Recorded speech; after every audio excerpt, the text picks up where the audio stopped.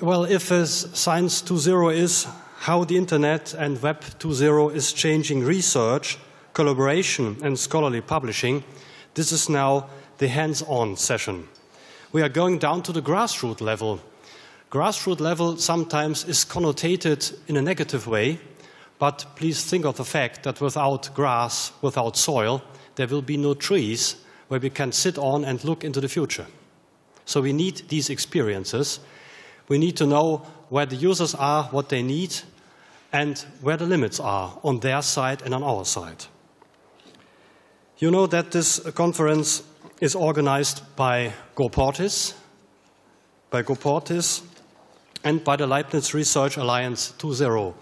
Korwitz is founded in 2003, is the Leibniz Library Network for Research Information, consisting of 3 partners: the German National Library of Economics, Leibniz-Informationszentrum for Economics, the Technical Information Library in Hanover, Leibniz-Informationszentrum for Science and Technology, and our library in Cologne and Bonn, the German National Library of Medicine, the Leibniz-Informationszentrum for the Life Sciences. Korwitz is a strategic network where solutions are developed to current and future challenges in supplying information for science and practice. We are working closely together in the field of licensing for the Leibniz Association and more than that, in the field of digital preservation and in the field of document supply, and also in the field of Science 2.0.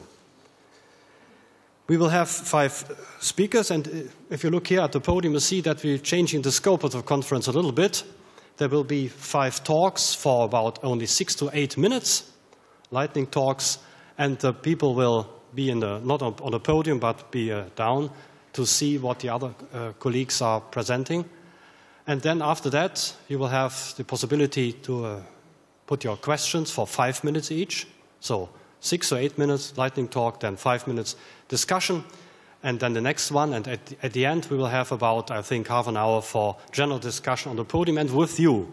So please put down all the questions, and you have time for the questions, for specific questions after each talk, and at the end for general questions. Yes, we are starting with Mr. Hendrik Bunke. We are starting with the 3 Korwitz libraries, and after that with the partner from the State and University Library in Dresden, and after that with our colleague from Groningen in the Netherlands. So Mr. Bunke will be the first one. He has a PhD in political sciences and has done some research and teaching in the fields of digital media and education, and is now working with the German National Library of Economics, the Leibniz-Informationszentrum for Economics. And he's doing all the programming work with the project he's now presenting and other projects like EDAWAX. He's also very active in Web 2.0 instruments, so he's the right person to tell about the journal Economics and Open Access, Open Assessment e-journal. Mr. Bunke, please. I would like to introduce the project, the rather old project, Economics e-journal, the Open Access, Open Assessment e-journal. Rather old, since we are live since 2007, which is half an eternity in speaking in Internet matters. And I would like to talk about not so the whole journal and workflows and so on, but mainly would like to emphasize on aspects that could be considered to be small steps or small bridges towards an open science future. The e-journal is in cooperation between the Kiel Institute for the World Economics, located in Kiel, as the name is, and my library. I'm working for the ZBW, German National Library for Economics. We have, just to name the numbers, 150 co-editors worldwide. It's also a very backed up journal. We have an advisory board with, I think, 7 Nobel Prize winners by now. So it's a quite well-known journal at the moment, and really good backed up in the community, and which is also can also be seen with the fact that we are listed in the obscure social sciences citation index, which means we have an impact factor. Impact factor is somebody nobody likes, but everyone would want to get into it and want it. So if you take a look at our URL, economics-ejournal.org, you're welcome with this picture, just to give you an impression. Looks awesome, doesn't it?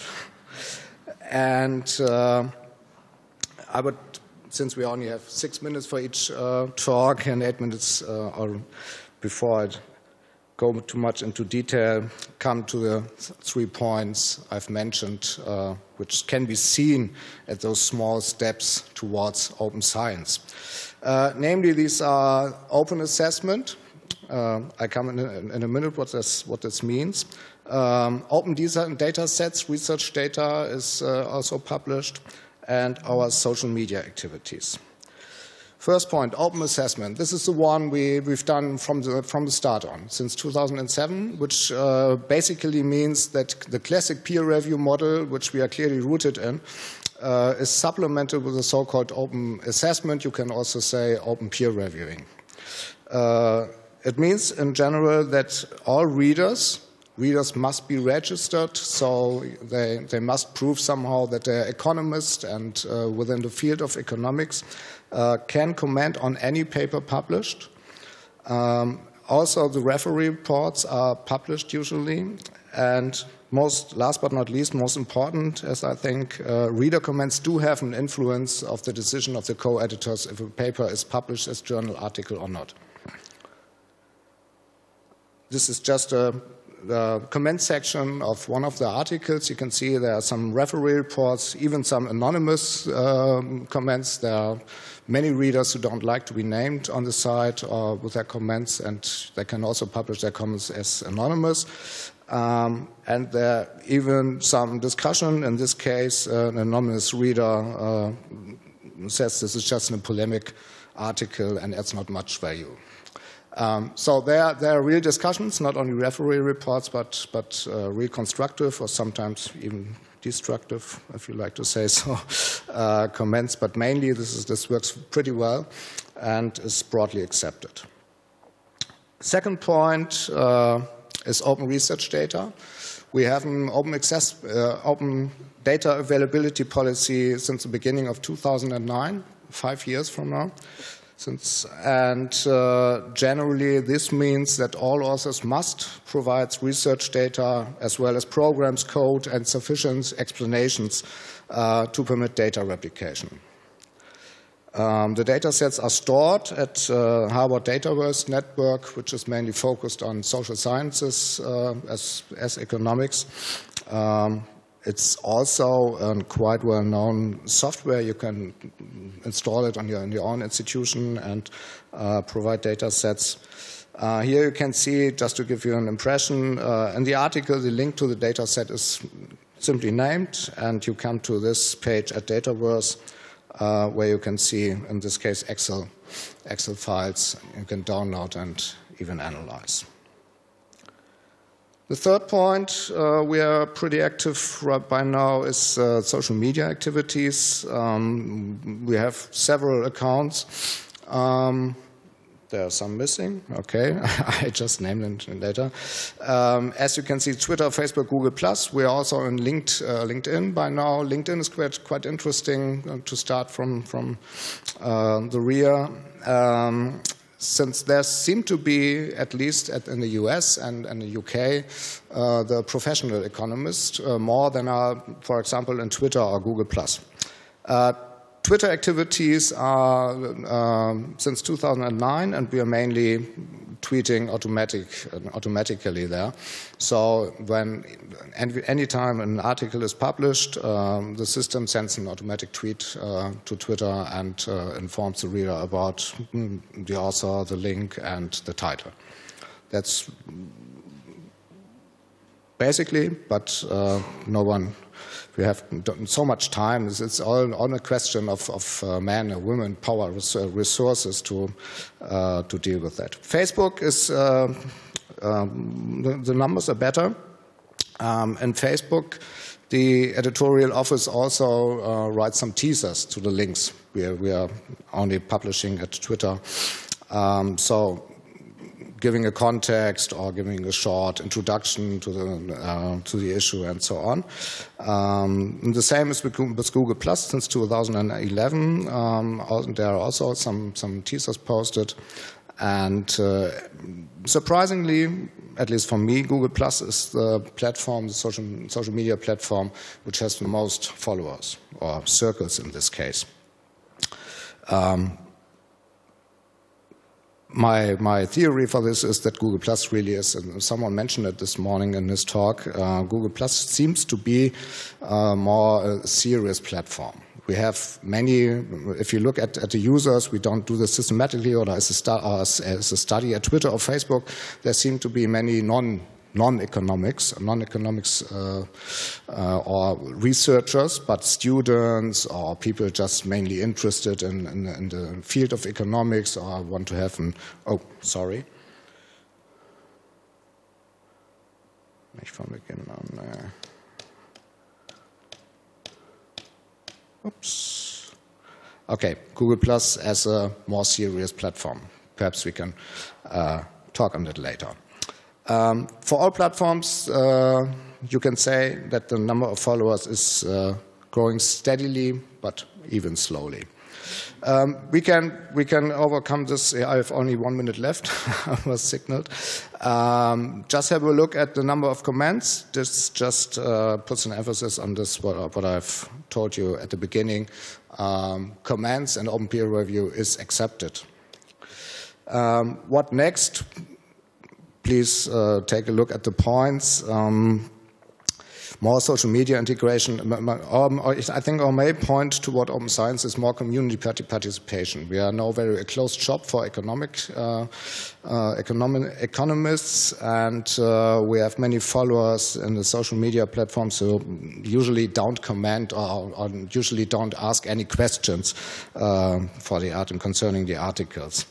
From a technical view, this is more for me important. As a developer, we need to adapt to more mobile usage. The logs clearly show that the number of tablets and mobile phones and mobile browsers is steadily increasing. Our recent website and our actual website does not pretty good adapt to this, and I think we need to think about more mobile friendlessly. This also means, last point in this, on this slide, that we need to get rid of the PDF. That's a dream, my personal dream. Main lessons learned. It is possible to establish an open access journal that is broadly accepted. I think that can be said without any doubt. It is also possible to publish such a journal without any commercial publisher, Elsevier, to name the most infamous. Open peer review works and is accepted, though perhaps this might be a discussion point, still only as a complement for traditional peer reviewing. And last but not least, conservative communities, as I think the economic community is, economist community, are very slow in moving towards Science 2.0, but they are moving, and they are moving constantly. The willingness to adapt openness, collaboration over the web, and new ways of scientific publishing and communication is increasing. Thank you very much. Well, thank you, Mr. Bunke. Any questions here? Yes, please. Microphone will come. I have a few questions concerning the open assessment exercise.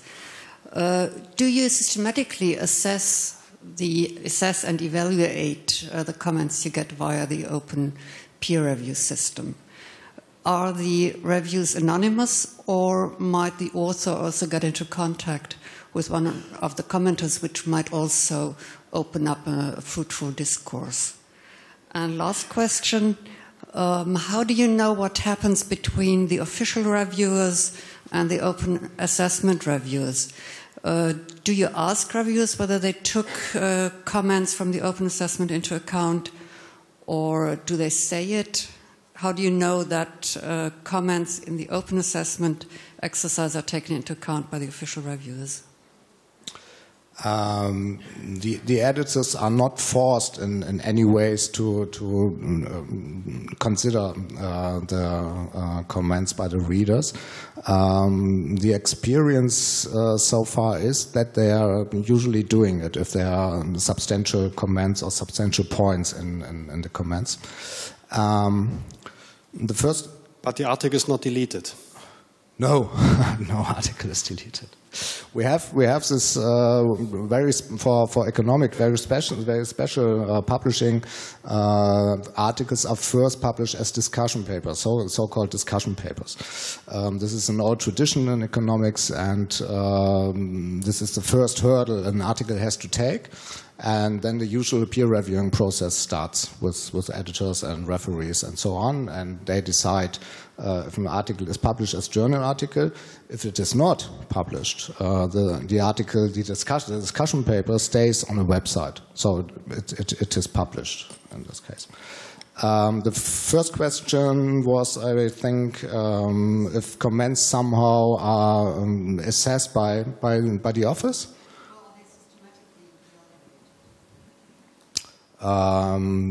Comments are seen and evaluated. I think, Silvia, have you sometime deleted a comment?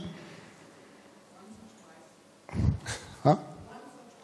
Once or twice. Okay. So usually comments are substantial and to the point, and the fact that we have registered readers allows us to see exactly who has posted this. Also, we as system administrators and editorial office, of course, can see if someone writes nonsense or spam, I don't know, which usually doesn't happen, of course. Then we would take action.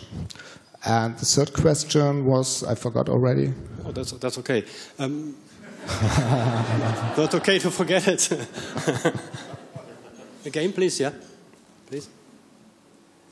Second question answered? You want my second question? Yeah. My second question was, how do you know that reviewers take into account what the open assessment commentators say? You know, I said you can't force them, but do you know whether they do? Difficult question. I think the referees or the co-editors are not censored in any way. That's more in commitment than enforcement. Okay. Well, one question from my side. Who's paying for that? What business model do you have? Business model. It's a contract. It's an official contract between our library and the institute. So we are doing all the technical infrastructure, programming, hosting, library infrastructure, as storing it in Econ Store, registering the metadata at REPEC, and so on. Yeah. And the institute is doing all the editorial work and scientific work, pre-choosing of submitted papers and something like that. Mm-hmm. So no author paid charges, nothing? No, nothing. No author pays any fees. No. It's like a paradise. It's a paradise, yeah. Economic paradise, yes. Yeah. Ricarda Böttcher, a hand surgery specialist, was invited to write a textbook, but she disagreed on the publishing conditions. So she asked us informally if we could imagine to publish the book online, and yes, we could.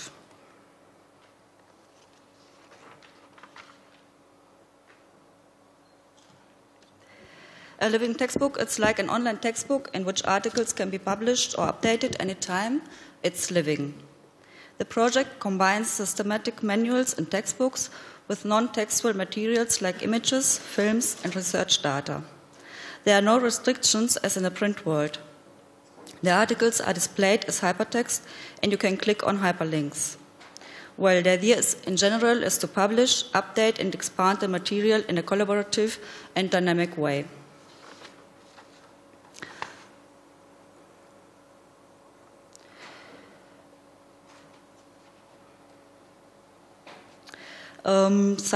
belongs to scientists means that an alternative publication platform is independent from the interest of commercial publishers, and the authors stay with their rights. You can see here that we are working with Creative Commons licenses.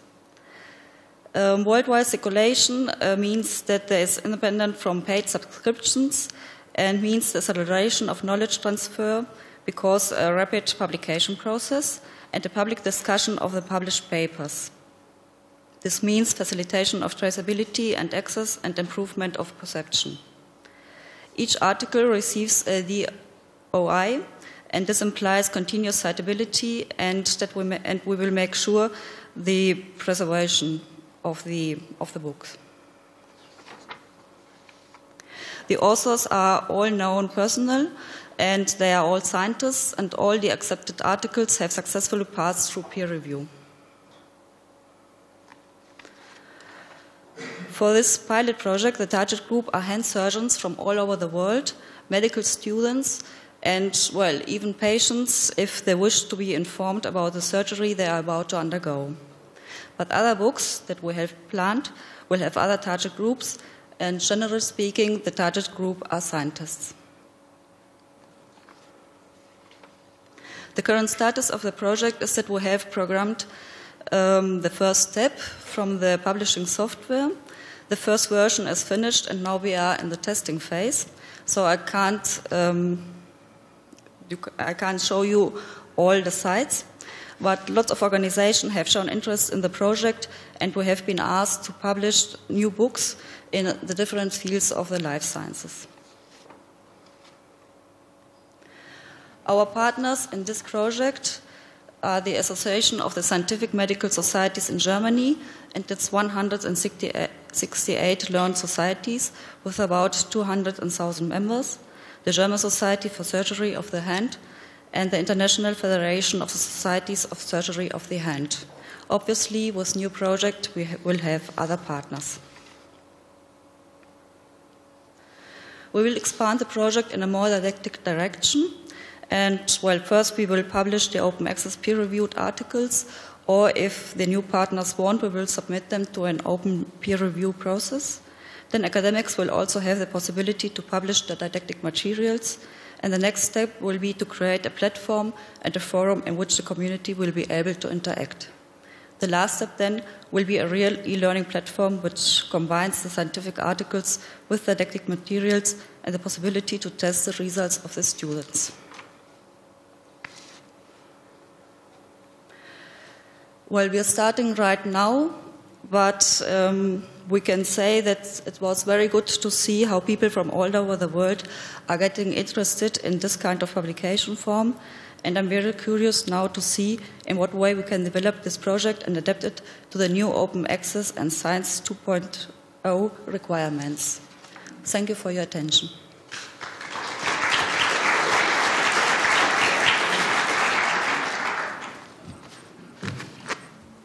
Yeah, so this project was made up, driven by the demands of the users, knowing that our library is somewhat active in the field of open access, 10 years now, with our German medical science, and now living textbooks are coming up. Yeah, any questions on this project? No? Yes, please.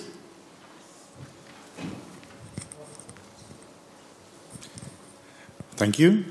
Will the software be reusable? Will it be open source? Yes, we are working with Drupal, a content management system, and we have given it to a software company to make the templates, but we have had a lot of problems to make them understand what is a publishing template and what we want. But now we think they have understood, and we can start, and we will use this project for other books in the life sciences, but obviously we will put it in 4 years, something, to the community when we are sure that it's a very good project. And this is not only text, but we have embedded videos also. Yes, yes. Yeah, because surgeons need that. Other questions? Yes, please. Who's paying for this? Who's paying for that? Oh, this is a question you can... It's a question to me, yeah? Well, in fact, looking back at German medical science, a portal with our now 17 journals and about 30 Congress reports per year. In this case, at the beginning we had publishing for free. Now we have a cost coverage of about 30%, taking some author charges, also some Congress charges for Congress articles. So in this case we start with 0, and then after that we have to make up a business model again. And then they will have to pay a little bit for that. But I think it's also a political issue there. I think that our library is part of the information infrastructure in Germany, and that the country, Germany, has to pay for that also. So the taxpayers, you all, pay a little bit of this project here. Well, it's not free, but it's free for the public. Well, in this page you can see that you can put in the internet different videos, films, and you can play them. And before operation in the other side of the world, you can see like other doctors would like make the surgery, and you can copy it. As always, some drastical pictures in the medicine, yeah. But the outcome is normally good. Well, my question is, how can the editor motivate the authors to write their chapters and be up to date? How can they manage that? In this case, Ms. Böttcher is going around the world and speaking in conferences about this book. And with these pages that are ready like this, you can see how it will function, and she makes the promotion for this book in this for the hand surgery, and there are a lot of authors and scientists and doctors who want to participate. So there must be a driving force, as always. Yeah. And my other questions? No? My last question is, what's about the sustainability? That means, well, living textbook can mean that today a chapter is here, tomorrow there will be another one. What's about archiving? Yeah, you can see here the DOI. Each chapter will have a DOI, and so you can find it every time. And we have different versions. Here you can click on the previous version of this chapter, and every time we will have an update, there will be a new version, and so you can go on and follow all the different versions of this book. Yeah, thank you. So I think within 2 months we know what we have as a living textbook, really. Yeah. Thank you, Ms. Arning. In my project Spotlight, I'm going to present you a recent project which was planned and carried out by the Open Science Lab at the German National Library of Science and Technology at Hanover. And as you can see, we called it the Book Sprint Co-Science at CeBIT 2014. So let's look at this in more detail. The first question is, how did this project idea arise? So the starting point for our project was another book project with the title Opening Science, in which Lambert Heller, the head of the Open Science Lab, was involved as an author. And since this anthology largely focuses on the theoretical underpinnings of open science and collaborative science, we felt that a rather practically oriented counterpart was missing, so the idea arose to produce a handbook to close this perceived gap. In order to put this idea to practice, we defined some project aims. For example, we said that we wanted to create an open knowledge resource for young scholars interested in collaborative digital science. And this one too should be realized as a living book, as a living document. Then we chose a working title, Co-Science, gemeinsam forschen und publizieren mit dem Netz. So it's doing collaborative research and publishing with the web. if you translate it. So obviously it was for a German-speaking target group meant. And this title reflects this practical orientation we had in mind from the beginning.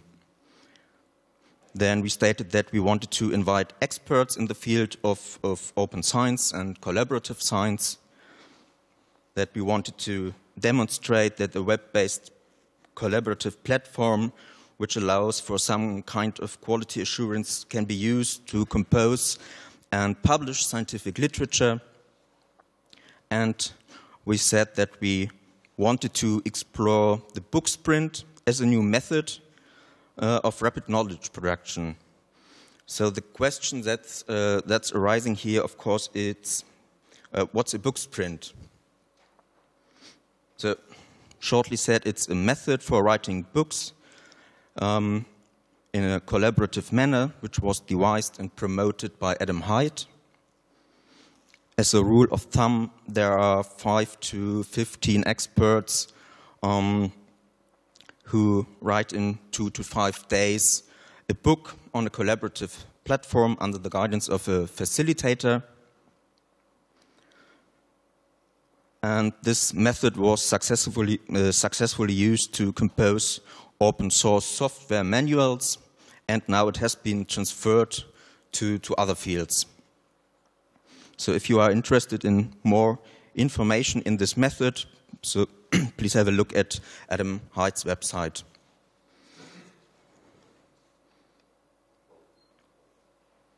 Part of the pre-event preparation consisted in choosing a collaborative web-based platform for this book sprint. And we decided to use a platform based on the MediaWiki software, which was then tailored to our needs by our developer Gabriel Birke. And as you can see, the platform's name is Handbuch.io or Handbook, if you translate it, Handbook.io.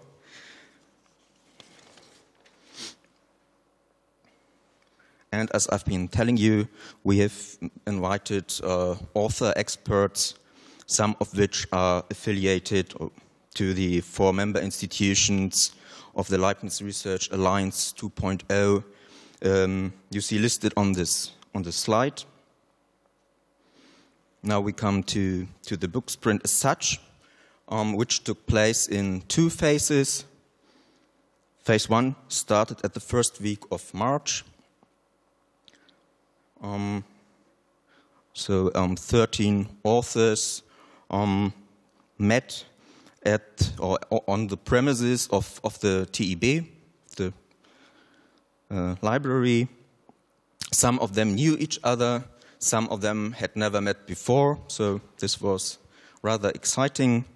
And the course of action resembled that of a bar camp insofar as at the beginning of the first day, authors and facilitators were collecting ideas concerning the exact content and structuring of the book and visualizing the decisions, as you can see in this photograph. And I could add that in each instance, 2 or 3 book sprint participants decided in a spontaneous manner to write together about the topic in their area of expertise. The book sprint then continued in the second week of March at CeBIT 2014, where it was presented to the public. And as you can see in the photograph, we had workplaces where some of the authors continued expanding and amending their respective chapters, or were reviewing others' chapters where we did some proofreading. Concerning the current status of this project, I'd like to point out that there are several outcomes so far. There's a first version of the handbook assembled during the book sprint with 11 chapters, which are more or less ready for publication. and we published this handbook under we are going to publish this under a CC BY license, and it's already available in this HTML format. A printed version will be forthcoming this year, hopefully.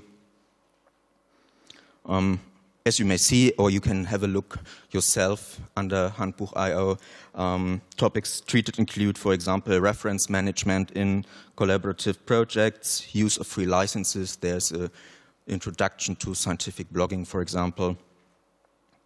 A further outcome I want to mention is that, of course, we had the first test run of this new method, of this book sprint method. And last not least, we have this platform.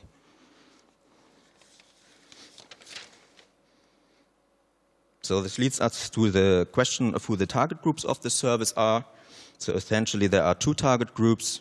The collaborative platform Handbuch.io provides a reusable infrastructure for further collaborative book projects, and the handbook as such, as I said, is aimed at young scholars, at early research, early career researchers who are interested in integrating these methods and tools into their daily work. As the book sprint was of an experimental nature, it didn't run completely smoothly. Of course, there are some lessons learned. I want to mention only two. So first, we found that it's quite difficult to find a proper balance between predetermined requirements concerning content and structuring on the one hand, and spontaneous agreements during the book sprint on the other. So we came to the conclusion that book sprint organizers should consider perhaps adopting the role of editors too.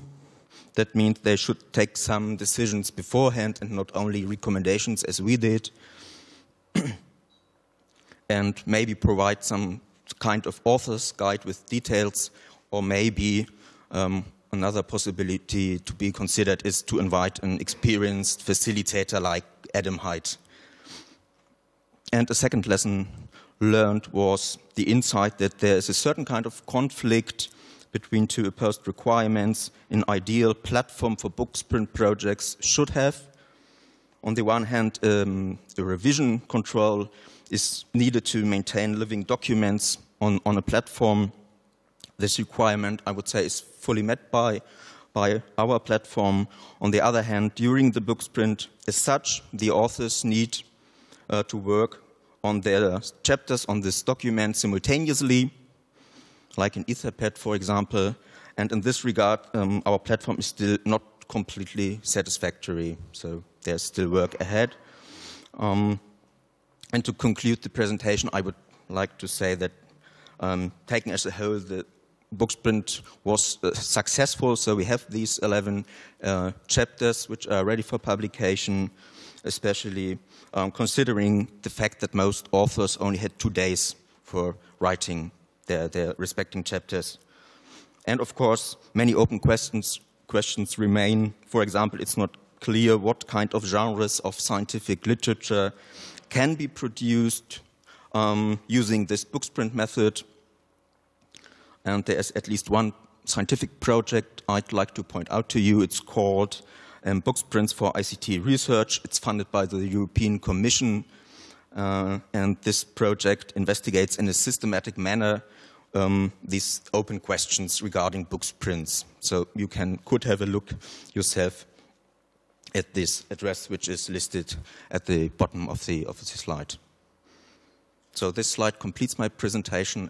Thank you for listening.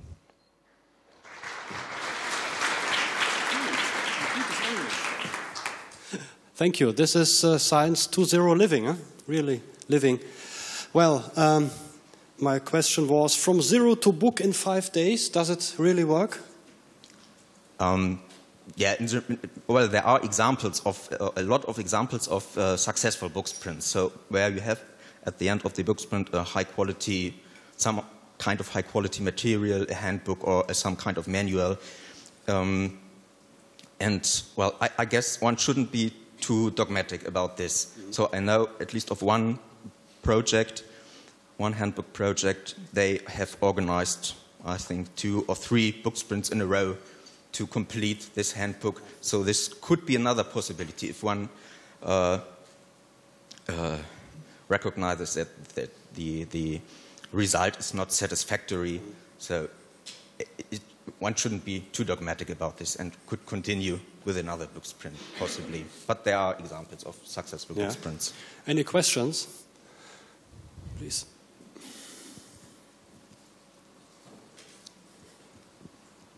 I have 2 questions. First question, who initiates the book? Does a group of authors come to you and say, we would like to write a book together? Do they know each other before they come together to write a book? Or do you or some editor who always wanted to write a manual about a certain issue come to you and say, let's find a group of authors? That's the first question. Second question, who controls the content and the revisions of the book once it is published so that it becomes a living document? Do you have an editor who says, well, this is an addition or revision which does not threaten the consistency of the book, or we have to bring the 13 authors together again to make sure that editions are accepted by all the 13 authors? Yeah. Concerning the first question, well, in this case, we had this idea that a handbook in this field was missing, and we invited, or Lambert Heller invited all these authors. But this is only one possibility. You could invite authors, or maybe there is already a group of authors with a certain idea in mind, and they would come and say, okay, we want to have a book sprint and want to publish and write a book on this platform.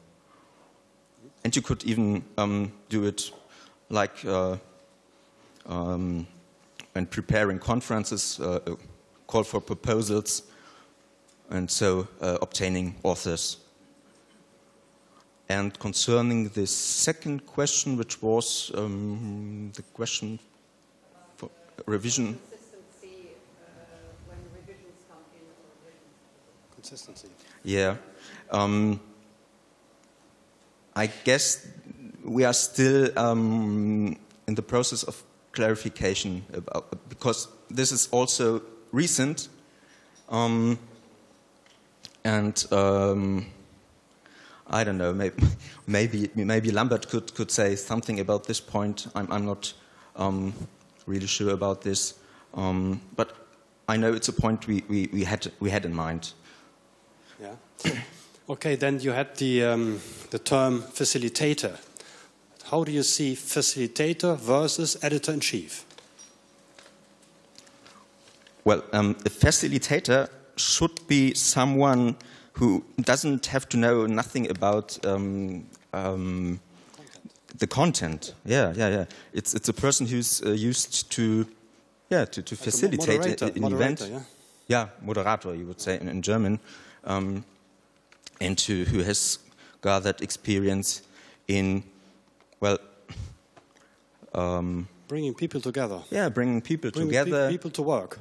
And to talk, to collaborate, and to further the process of writing. And if there are some blockades, maybe he can help. And But then you have no responsible person for the contents of the book. Pardon? No, you have no responsible person for the contents of the complete book.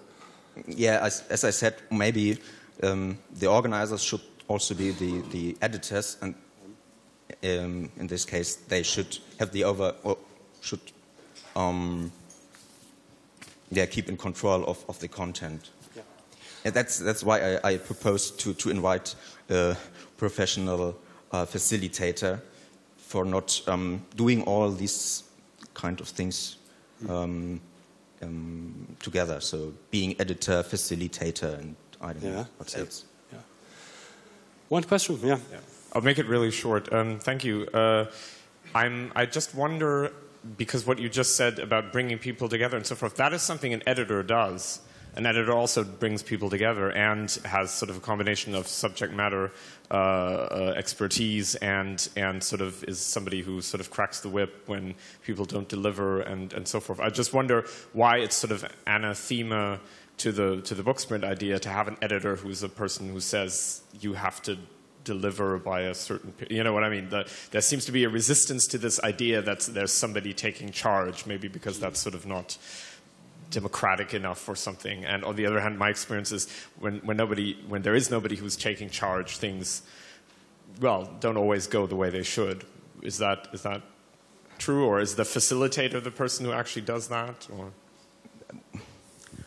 Well, I think not everybody is capable to facilitate in a book sprint, because this is a quite complex task.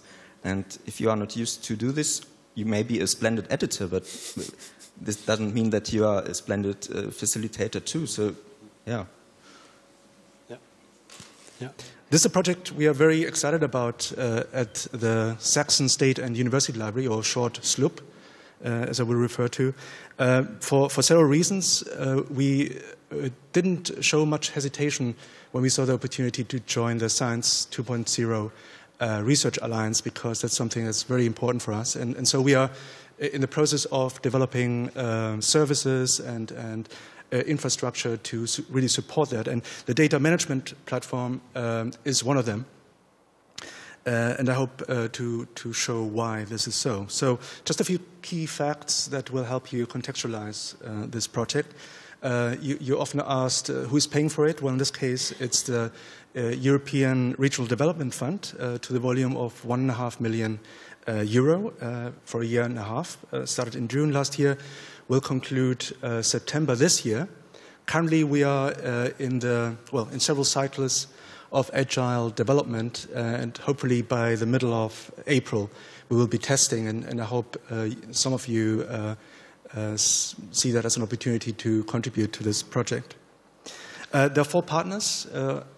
Apart from the Saxon State and University Library, we also have the University Library in Leipzig, Avant-Garde Labs, which is a very exciting, innovative firm, a knowledge architecture firm in Dresden, with whom we have been working in the past, and we have greatly profited from working from them, especially in semantically enriching data, and I will be saying more on that, no doubt. And last but not least, the Agile Knowledge Engineering and Semantic Web Research Group at the University in Leipzig, concretely at Leipzig Institute for Applied Informatics. There are 2 components. I will talk mostly about the first one, which is the data management platform. But of course, there's also the electronic resource management, which is the first implementation, if you like, of the data management platform. So I hear you asking, what is a data management platform? It's a very generic name, but put very simply, it is simply a tool for the large-scale integration of data from heterogeneous sources. That is, all kinds of data, structures, unstructured, if you believe in such a thing, with metadata of all sorts, without. This is supposed to be a tool that helps you integrate them. At the heart of this tool, there is a data modeling tool, which helps you map between different sets of metadata, for example, with a graphical and easy-to-use interface that leads to a flexible, elastic, graph-based data model at the back. And so this is the core of the data management platform as far as integration and modeling goes. Architectonically, it's a middleware solution, so it's a piece of software that isn't a system. It sits between layers of existing system, for example, existing data management system on the back end and presentation front ends of all kinds on the front end. So, of course, we hope that not only we will be using this software, but others too, so it's an open source platform. Concretely, we, of course, will, or are intending to use it to increase the quality of library data at the SLUB, for example, by identifying duplicate data sets, merging the data, verbalizing, so identifying at which level of functional requirement the data is, enriching the data semantically, and last but not least, also publish it as linked open data with, for example, RDF metadata. The resource management system is a first implementation on top of the data management platform. which seeks to offer an application, a web application concretely, for the management of library data. So it will use the data that has been merged in the data management platform, and will allow libraries to manage all the issues that have to do with, copyrights, access, and so forth, this kind of things. Good. Why did we choose to undertake such an ambitious project? I feel like I'm preaching to the converted here. I don't think I need to legitimize, but let me show you our thinking behind this project, and hopefully you will recognize some similar thoughts in your institution. While we were working on semantically enriching metadata of our holdings at the library, we realized that we depend on very expensive, at times, yet insufficient tools for library data management and library automation. Concretely, the software was, generally speaking, proprietary, commercial, and with very narrow limits regarding flexibility and scope. That is, they do some things very well, but the moment you want to go, in a different direction, it's a bit of a nightmare. Let's not talk about exporting data and merging and so on and so forth.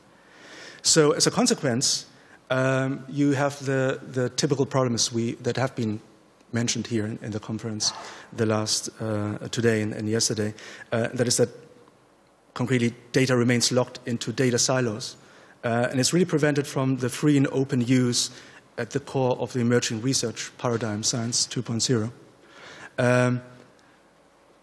And that led us to the thought, well, we definitely need a solution for flexible and highly scalable data management, because data that is free and openly available data is at the core of Science 2.0. So let me show you, as I said, we are in the middle of development still, so there's nothing concrete yet to show. But let me show you how, with the help of this illustration, how our thinking progressed. So this is a situation that we had prior to the project. Basically, we had a number of back-end systems that, as I said, were very good in some sense, in very narrow applications, but were very difficult in terms of integrating. In this case, just integrating it for a discovery system with a front end in our website. So this is where the data management system platform, really came in. On top of that, it wasn't only our aim to integrate all the back-end system, but also to link up our data with all the information that is outside. We are under no illusion that the information that we hold uniquely or as a special holding is the only data researchers need. Researchers need that, yes, of course, but they also need an increasing number of data which is out there in the web, sometimes, if we're lucky, as linked open data. So this is exactly what the data management platform does. It pulls together these streams of data. It allows you on the back end to graphically link them, and it puts them out either on the discovery system that we already have, out into the web as linked open data. But of course, once this is possible, it can be exported to all sorts of interfaces on the front. So this is our intention. Here, just an example. This is about, half a year old, the graphical user interface that allows really librarians to map different data sets. In this case, it's a bit small, but maybe you get the idea. You have two schemata that describe data sets, and this graphical user interface, allows you to identify, in this case, very easy, because both sets are doubling core, and they say, well, this DC colon subject is the same as this DC colon subject. And so what you get on the end here is a workflow that merges the data. It sifts out duplicate data, and it puts it into a format that can be reused later on as linked open data or on any of the interfaces that I have identified. Jens Mittelbach, the project leader of the data management platform, couldn't be here. He would be the one who would have explained this, I'm sure, much better than me. But please do contact him if you have questions. And visit the website, dmp.slub-dresden.de, if you want in English, /en. There's a very, very nice presentation there. If I didn't make any sense, please check it out. Thank you very much.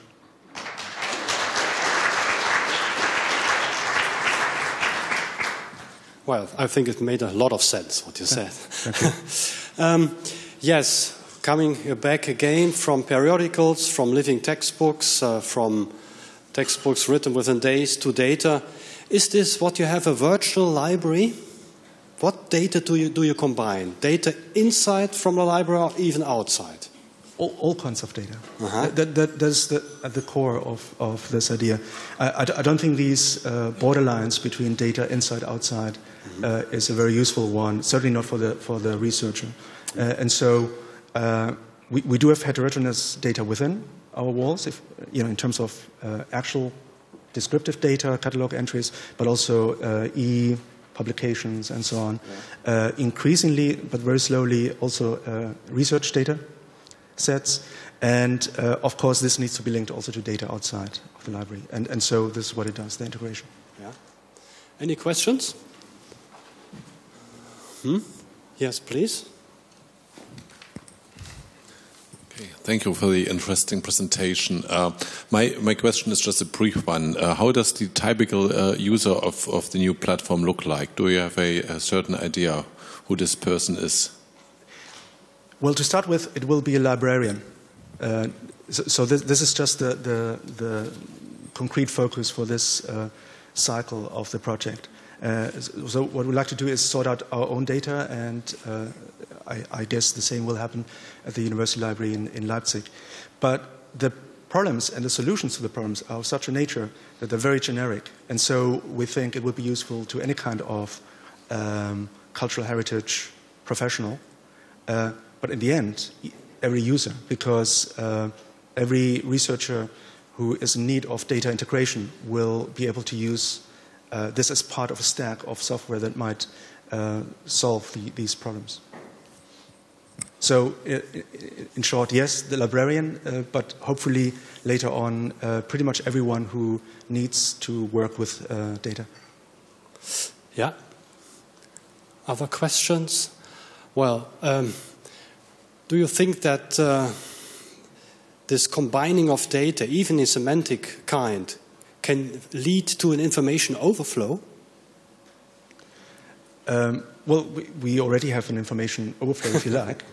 So in a way, we will help with two things by getting rid of duplicates where they're clearly identified as duplicates.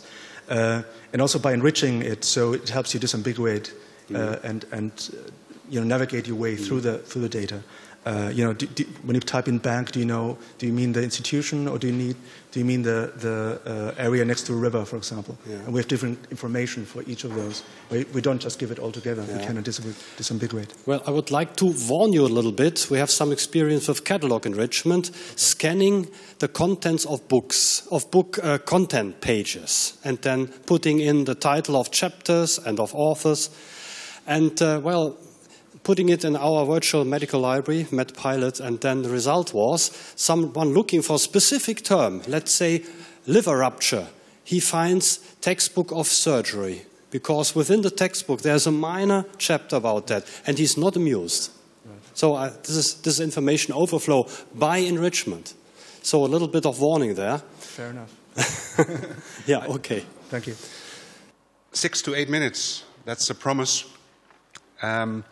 This is the title.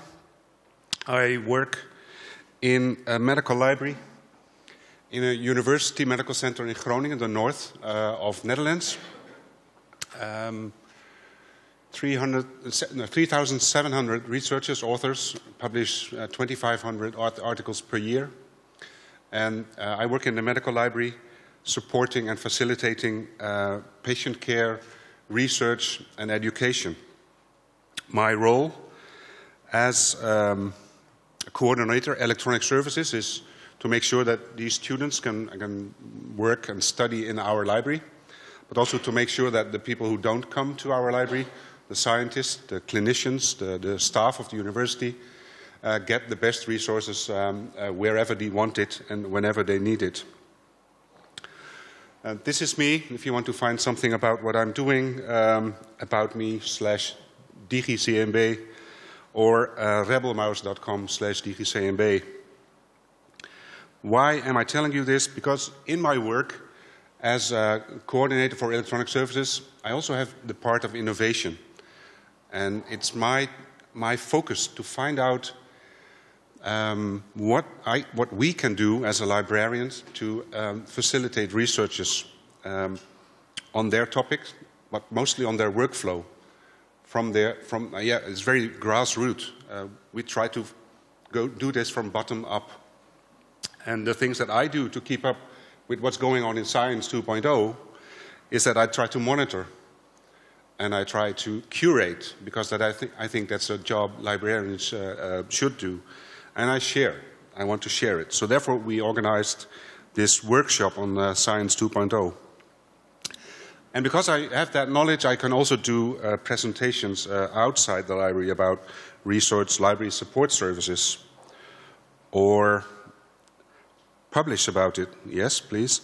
Publish about it in a kind of a journal by Scoopit, which is a curation tool which allows me to select and to aggregate information I want to know and share it very easily in a public journal created like that. Also, I do that about, this is about research services, this is about any metrics or alt metrics, bibliometrics, whatever I find and find it interesting to share, I use this tool.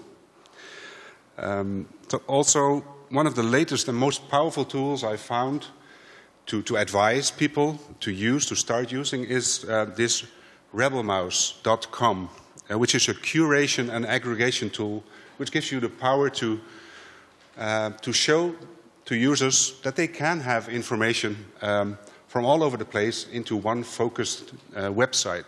So this particularly scientist who's working at the University Medical Center Groningen, I advised to use this tool, Rebelmouse, to make it possible to show all his social media that was out there, to show it for his users in one place.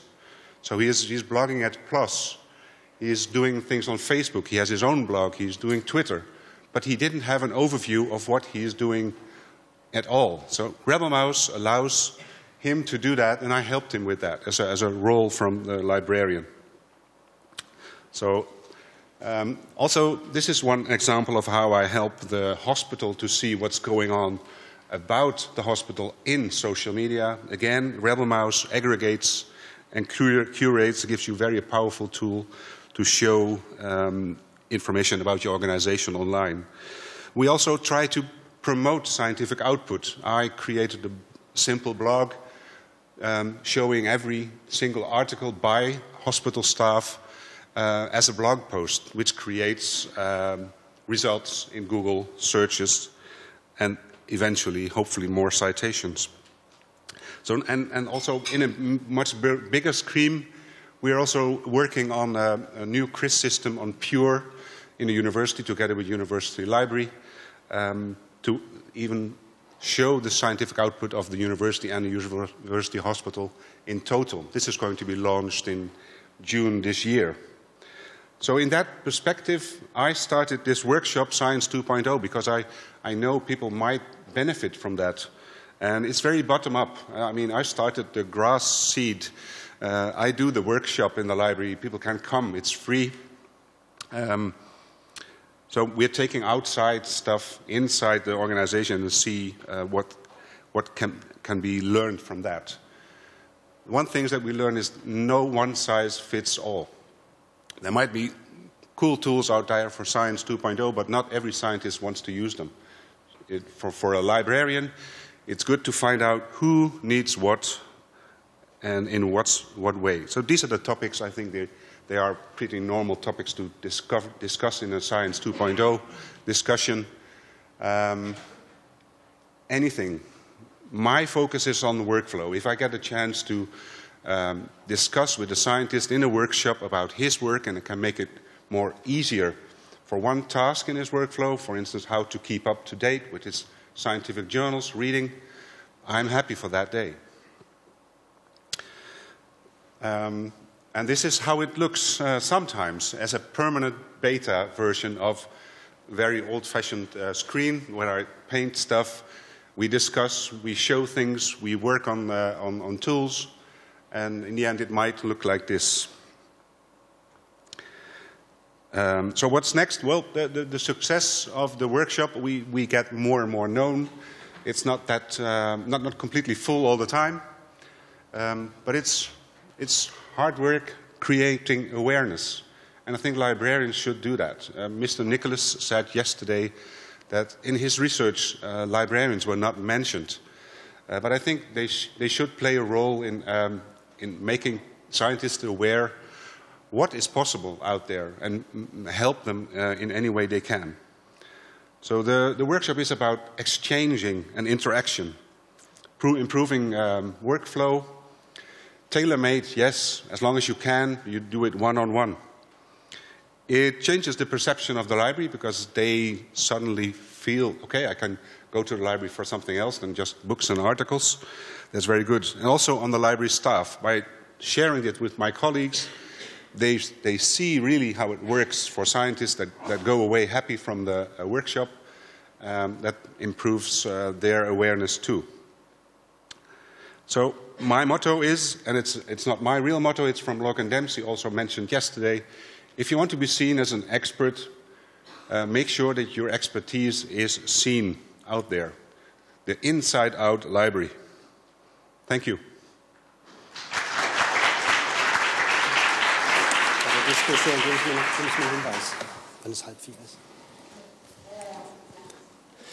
Yeah, thank you, Guus.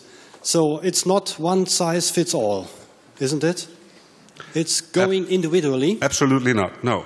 I leave the tools that have to work for most of the people to the university library itself.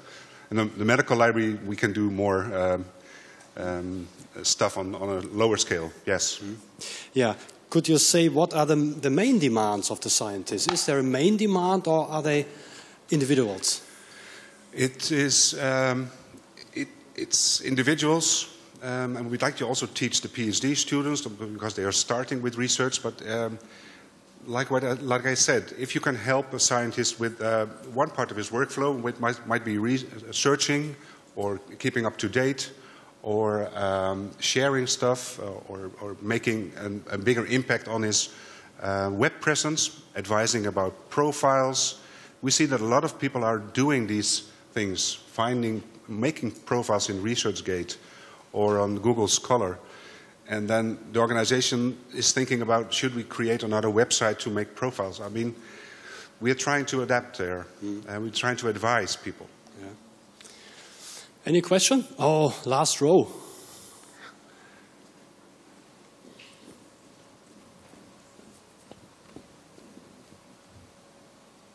It's very impressive. Do you have some feedback from the scientists? Are you on the way to the embedded librarian? Sorry, the last word I didn't understand. Are you on the road to the embedded librarian? Yes, we get positive feedback, but then that's most of the time because we're very close by. I mean, we're in one room, maximum 15 persons, so you get a lot of feedback. I usually start with making a quick round what their expectations are, and I finish at the end if it was worth it. And most of the time I have a few appointments to go after that to help somebody out there. What is Science 2.0 for you as a practitioner? Please start. I think you were the last one. What is Science 2.0 for you? Well, I think I can summarize with what I said just before. If I think Science 2.0, I think about improving one or more parts of the workflow of the scientists. It doesn't matter about what tools, it's more openness and more efficient. Yeah, Mrs. Arning. Well, to be short is to help scientists to publish the works in the world, all over the world. In open access manner. Yeah. Yeah. Mr. Garcés. Umberto Eco once said, one of the rules of the librarian is the student is your enemy. I think it's exactly the opposite, and I thought that was a great example, the last one, how you develop together with the user new services that really help, and that can only be done in interaction, very close interaction. Mr. Mehlberg. Yeah, I would say it's a label we put on this increased visibility of research processes, including communication processes in general. And Mr. Bunke. I'd like to recall a picture Urs Schöpfling gave yesterday, heading to new shores on very traditional ways. I think that's what we are doing right now. We have not reached new paradise shores with open science possibilities, but we are still, especially we, which was very clearly rooted in a traditional publishing system, e-journal. But we try to build the bridges, and I think that's especially for me as a developer, building bridges together with users, together with librarians. That's the picture I see what I'm doing. Yeah. Any comments from people sitting down there? Okay. Then the next question from my side, well, we are all librarians, or working in a library, not all librarians. How do you feel like coming closer into contact with the users? What's the feeling, and what do you get back from them? Especially Guus, you have this close contact. How do you feel about that? It's very rewarding. That's not my goal. I don't want to be rewarded, but it's very rewarding when you actually realize you're making the life of a researcher a little bit easier by advising him to use tools for publishing or for sharing or curating. Does he always accept your advices? No.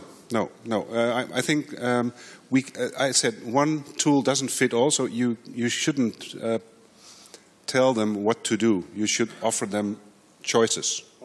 Offer choices, yeah. Mrs. Arning, you have closer contact, especially in the field of open access publishing, with societies or with editors. How's about that?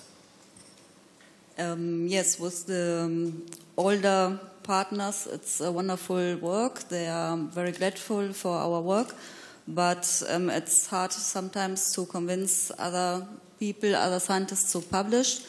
But it's a good work, and I think we are making the right steps in this direction. Yeah, and it's hard to find peer reviewers sometimes, yes? Yes, that's true. Yeah. Yeah, Mr. Mehlberg? What's about feeling contact to users? Well, I can. I recall a man or a visitor at the CeBIT booth who said, concerning this book-sprint method or this book-sprint in general, well, that's very interesting, but that's not my cup of tea. I'm too old for this. But I let it to the younger people. So he was interested, but well, it wasn't his upbringing. So he said I couldn't sit in a room with 10 people and write my article. So maybe this book-sprint is some format for younger researchers. I don't know. Mm-hmm. Right. But one shouldn't generalize. No, one shouldn't generalize that, no. Yeah? Any other comments? Well, do you hear me? I do enjoy, my nature is that I really enjoy talking to people and interacting and so on. And I'm very lucky to work with a team that is very engaged. But one thing that I found, and I can only talk for myself, is the realization how little I know about the user. On top of course, they want to use our rooms and they want to use our data, if you like. And so there's a real need to do more in terms of assessing what is needed. And a lot of what we developed in terms of services is based more on anecdotal experience and so on. I think, well, we did this once and it was really cool. Instead of saying, well, what we need is a better picture of what the needs are, and therefore use our resources, which are quite tight, in a better way and target really the basic needs of the user, the different kinds of users, from students to cutting-edge scholar, and maybe developing some key areas where we can also fill some holes in the economy of services in the university or in the research campus. Yes, and the needs of the users are changing every year. That too. Yeah. One experience from my side, I had a contact to a user professor in Regensburg, and he told me, I do not need your library anymore. I said, well, no document supply, you need articles. No, he said, I just send an email to the author and get it done via PDF. And I said, copyright? Oh, no problem for me. But I said, well, what do you need? What do you really need from a library? He said, just care about 3 things. First, care about my publications. Open access, please. Second thing, care about my research data. Open access, please. And the third thing, please care about my software, open source. Well, these are the needs of that researcher. After that, he told me I have one additional need. This is, in the morning I get, when switching on my PC, I get a lot of information, tweets and citations of other people to my work, and I need a software to filter that, to save time. And I found nobody constructing such a software, and then we cared for that, and now we have a little piece of software, and he's quite happy. Yes, and I see I have only 1 minute left. Yes, please. Raise a question, perhaps a bit provocative. What about the users defining their needs? Well, I want to publish in a well-known and with a possible high impact factor journal because I'm on a tenure track. I want to be a professor, and I don't care about open access. I don't care about open science. I just want to get my tenure track. I think that's not the minority. Perhaps question to the audience. For us as an open access journal, this has been a problem.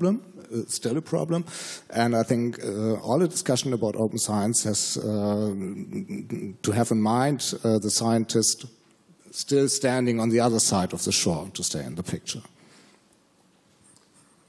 Well, I think we would have to care for this user also, helping him to publish in a commercial journal, publication-wise. I mean, there's a colleague from Ulrich here, who does also bibliometrical work, but I think that's becoming increasingly part of the portfolio of services that we are giving. And yes, if a user, I mean, the user is king, right? Or queen, depending. And if the user wants to publish in a non-open source, well, I mean, I can try to convince, but my job is really to make his work or her work better as a researcher. But shouldn't we educate users? It's just a question. I don't know really. Definitely. There are still many organizations that are evaluating researchers by output and impact. That should change. Then they should take more and more into consideration altmetrics and not the hard citation data. If they only get paid if they publish in the top 25%. And not specifically open access, that's conflicting. Well, we have to close the discussion, and I'm going to close with a side from Mr.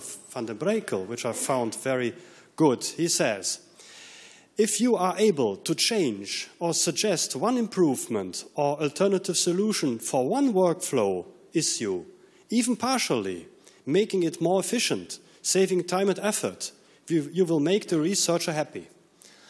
The researcher happy and the library happy. So Science 2.0 is a way to improve the way we research, we collaborate, and we publish.